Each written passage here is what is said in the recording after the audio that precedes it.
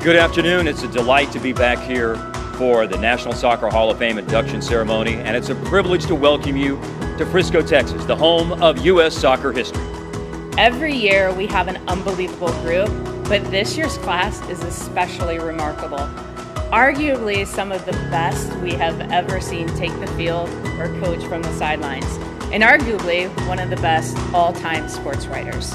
I think this class is incredible.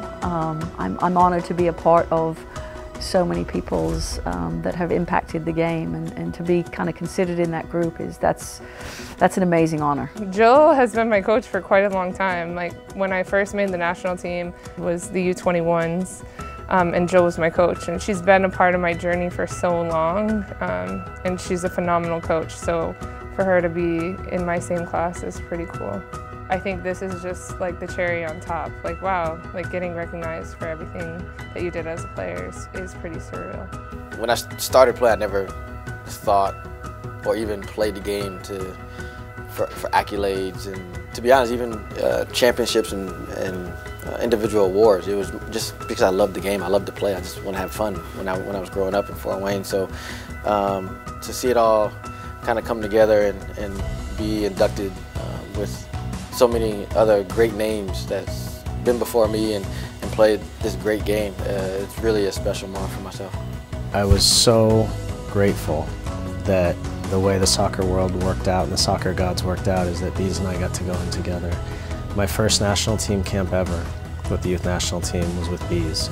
It's nice to come from where we came from. Me, a very small town in California, in a 900 square foot home with a single mom as a teacher, and Bees from a poor part of Fort Wayne, Indiana, and end up here is pretty remarkable. And we've had the ability to do it together every step of the way, and I'm so happy for him. This is such an incredible honor to win this and be inducted into Hall of Fame. I think I've overwhelmed, more overwhelmed than I thought I would be, just watching all the stories and the speeches, but then when I got called up and my son doing the speech, it got me choked up. So for me it was super important just to honor the people that came before, honor my family, and share this award with them. I mean, you really reflect about almost a 20-year career, all your teammates you played with, all the coaches you played for. But for me it was about what really is a teammate. I think that's what it came down to ultimately, and I'm just saying that right now for the first time, but a teammate really is there for you through the highs and the lows and the ups and the downs, and no different than a coach. And I think when I look at my career, I'm proud of the teammate and the player that I was, but mostly the teammate that I was. Everyone has a unique path to getting to this point, and it's never the same. It's never easy. Soccer and sports really are the ultimate meritocracy. They don't care what you look like, where you're from, what color you are, how you speak.